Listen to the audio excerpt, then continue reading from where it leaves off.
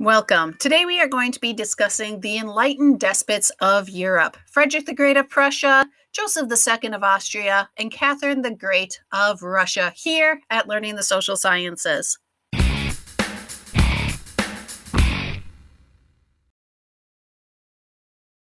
Enlightenment philosophers pushed for numerous reforms from politics to economics to society. Many railed against absolute leaders who held exorbitant power. Rousseau, John Locke, Voltaire, and many others called out for reforms to be made and for the people to have a say in their government.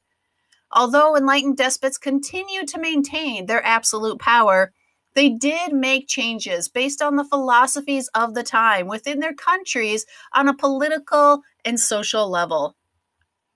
Frederick the Great reigned in Prussia, a growing nation with its capital in Berlin.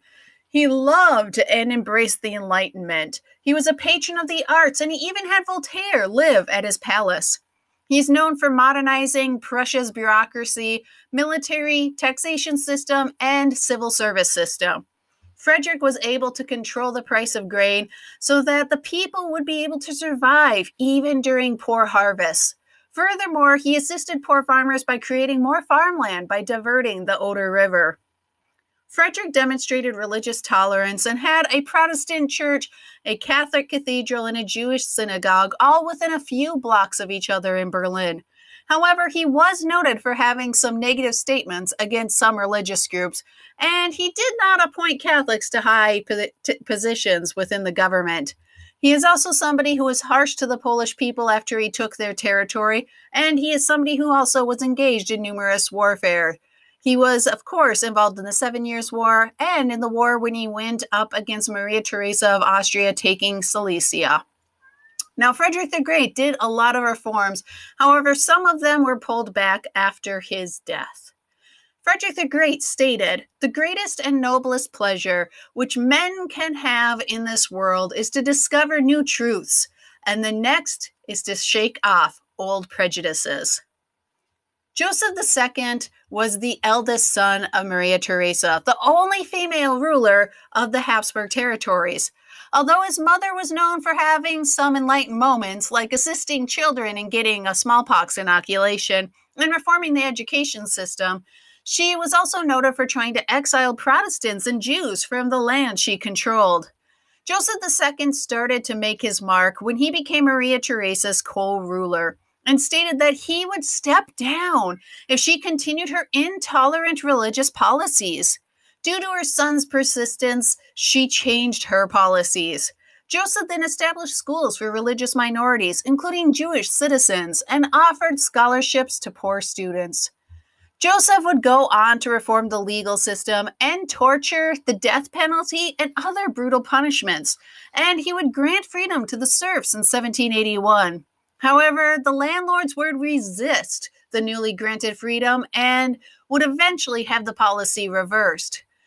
To make the tax system more equitable, he created a land tax that forced anyone who owned land to pay taxes, including the nobility. That is something that France should have considered prior to the French Revolution. Although many of his reforms were not long-standing due to his successor reversing many of them, and others actually disappearing during his own reign, he did end censorship of the press and the theater, and he did expand education for his people. Joseph II is quoted as saying, "Here lies a prince whose intentions were pure, but who had the misfortune to see all his plans collapse."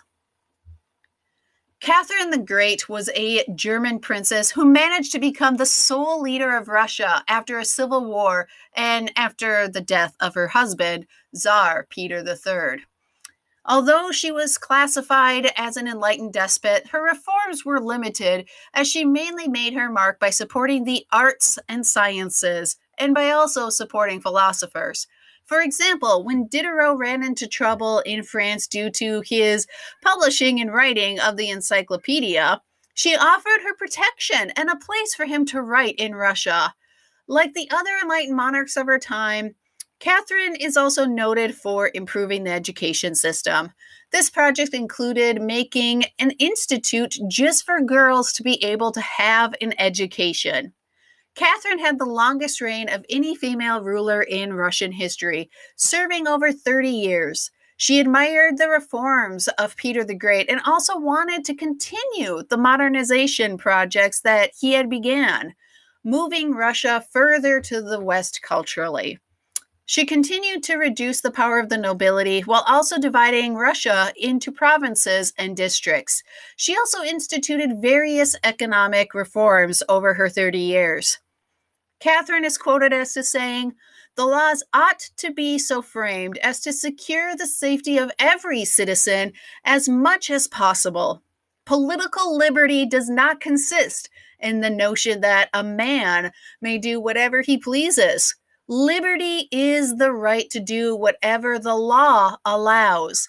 The equality of the citizens consists in that they should all be subject to the same laws."